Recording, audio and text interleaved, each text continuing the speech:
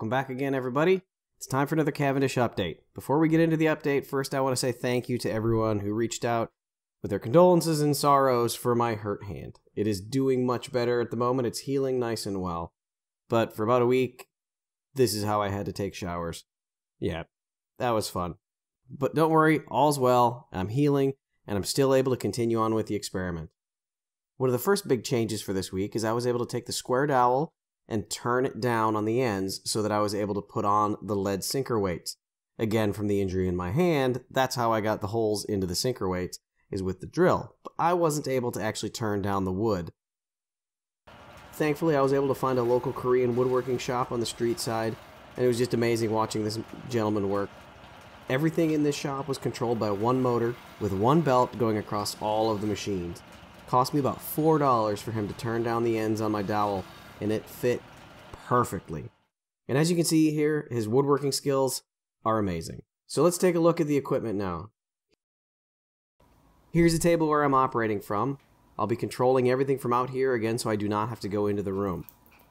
And here's my adorable little snowball, getting in the way of everything.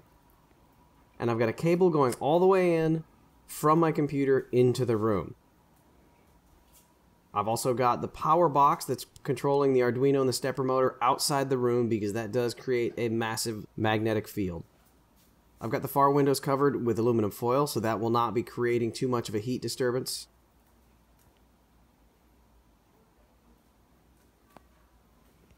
I've got everything powered through here. The Arduino motor, the sensors, the laser, everything. And as we go up onto the crossbar, I've got a camera and one of the vibration sensors. Right at the moment, there's something finicky about this vibration sensor, but I'll talk about that a little bit later. And as you can see, this is where I've got the anchor point for the tension wire. This is a guitar string, 0.017 millimeter. There was one smaller in the package, but I found that this one was the best for the purpose. Now, what I've also done is I've taken everybody's names that has been donating or participating somehow, and I've put them in the box. Now here on the board on the bottom, you can see I've got some copper wire, and that is going to be used for grounding both of the heavier weights. And I've also got it set so that I've got the lead sinker weights grounded as well. The wire goes inside the sinker weight, and that's wrapped around the center retention point, which is connected to the guitar string, which goes all the way up to the bar, and I'll be grounding it from there. I've also got the copper wire on the outside of the box as an effort to try and remove some of the static electricity from the plexiglass. I've got the dryer sheets hanging down as a sign for any type of movement and removing of static electricity. Here's where one of my sensors are for heat.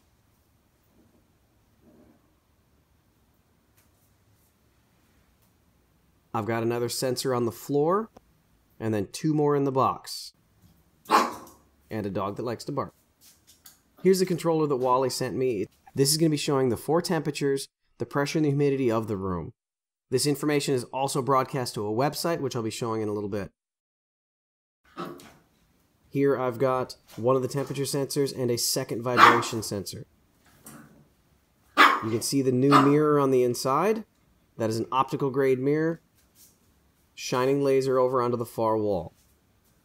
Now the targets on the far wall are adjustable, so once I fine tune everything, I'll be able to actually get the camera in there pretty close to see more specifically how far the deviation is. I've also picked up a couple smaller weights. Rather than the 40-pound dumbbell, I got 25, and those are going to be used as a second run for the experiment. So this is the screen that I had set up for the last test run. You can see the 2 vibration sensors on the left and the right. There's 2 different readings, and the specifics of what those are will be in the final product.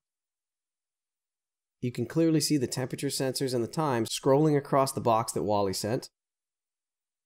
And this is the website where everything's going to be broadcast to. The environmental sensors and the vibration sensors. Right now, like I said, the crossbar one, there's something a little off with it. I've got to try and figure that out. And all of this information is going to be streamed live, publicly, so if at any time you want to see what the temperature is in my spare bedroom, you can come and take a look. Now here you can see the numbers that are on that scroll, T1, 2, 3, and 4. 1 is the top of the box, 2 is the crossbar, 3 is the bottom of the box, and 4 is the floor. If we compare everything right now, so the floor, 24.6. Inside the bottom of the box, 24.6. Top of the box, 25.2. So there is a slight variation in there, and we'll be able to monitor that throughout the experiment. And then the crossbar, 25.4. The next one is actually the temperature sensor inside the box that controls it all.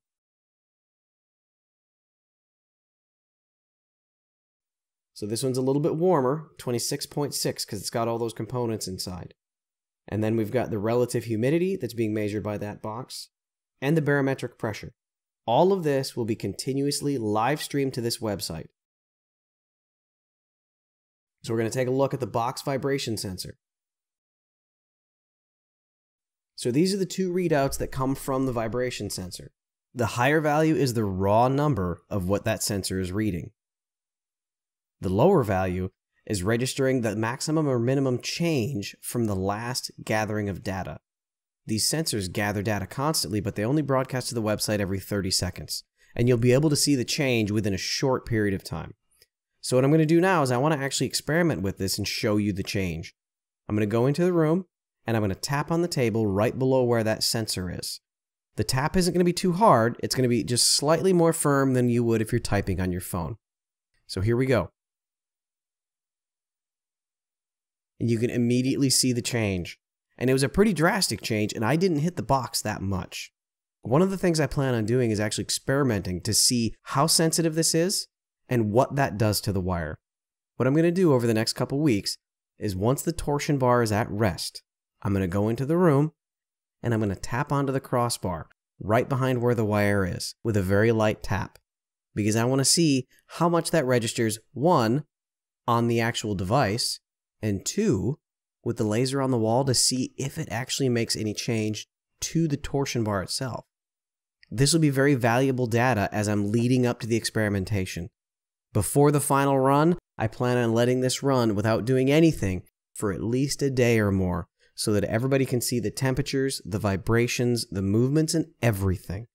And then at a predetermined time, I'm going to engage the motor and move the weights into place.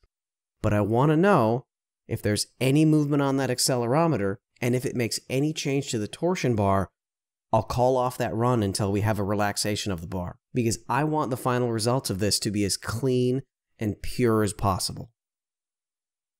One thing I've done over the past week since I've gotten this rig set up, you may have seen my 12-hour broadcast. That was just to get the timing, because I'm now on the final bar, the final weights, and the final wire.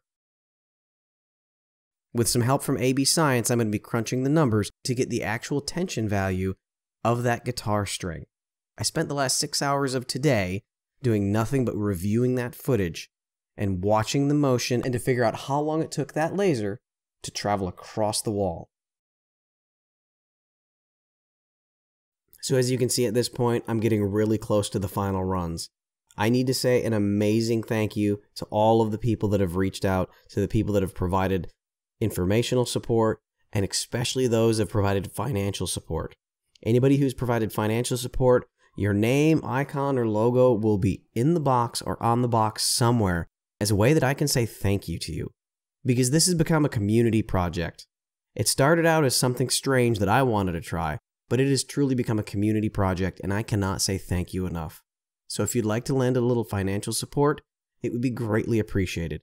The GoFundMe link is down below. Anybody that has either provided financial support or informational support will be in the box, and they'll be on the final product as I write up the results of this. I'm really looking forward to the next couple months as this goes into a full run. Thank you everyone for following along. Thank you for your all support. This is becoming an amazing adventure. I'll see you later on this week with another video. And until then, don't forget, gravity's not just a theory. It's the law. And together we're going to prove it.